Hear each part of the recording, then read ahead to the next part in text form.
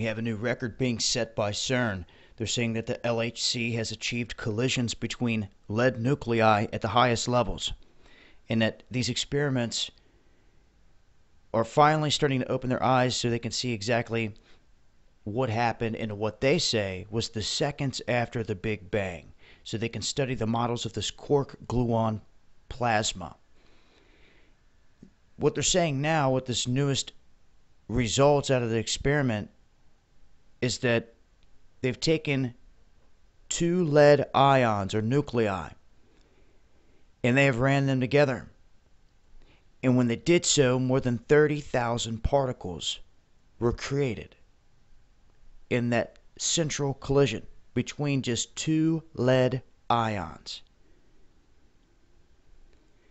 Now they're saying that this energy concentration has never been achieved under terrestrial conditions until now. That's what they're stating. They just achieved this, and if they can get 30,000 particles out of smashing two lead ions together, they're going to step it up from here, and it's just going to continue to grow larger and larger. How much can they get out of just these small ions? And they're studying all this, and we've talked about this before. This is where you're talking about ripping apart space-time.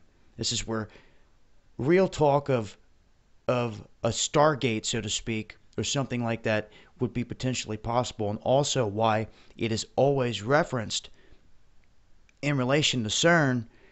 And anytime that you try to find a correlation as to what exactly CERN could do here, well, it's ripping apart these particles, and it could do just that. It could puncture a hole in space-time. And there's always levels of knowledge they do not share with the public that goes down during these experiments at these facilities.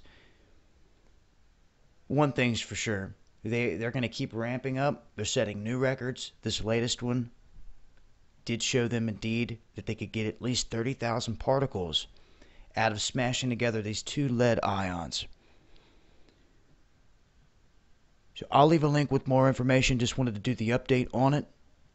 Actually leave two for you. And until next time, this has been Dabu7.